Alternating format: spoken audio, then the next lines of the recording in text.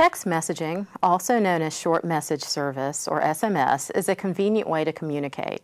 However, it is important to remember that it is not a secure form of communication. Entering the wrong cell phone number or providing too many details can lead to a breach of information. Here's an example. Hey, Sandra. I need you to notify this patient that she needs to come in for a Depo-Provera shot. Okay, I'll get it done. Thank you. Thank you.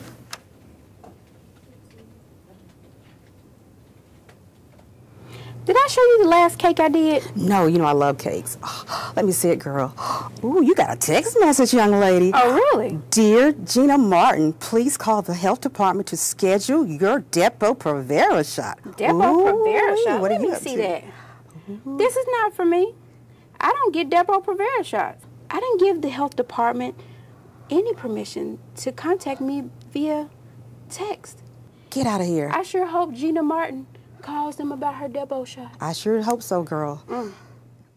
To protect PHI and minimize the risk of breach, always follow these guidelines. Only send text messages through your ADPH Lotus Notes account.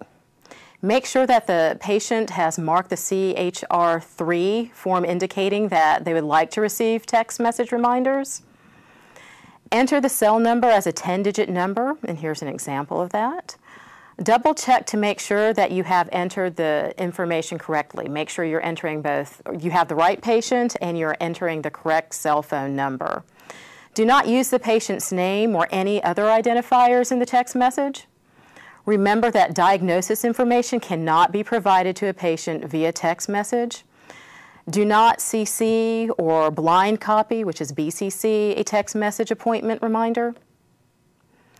Only inform the patient about his or her appointment date, the time, and the place, and do not provide any health information in the text message. If you have any questions about text messaging, please contact the ADPH Privacy Officer or Information Security Officer.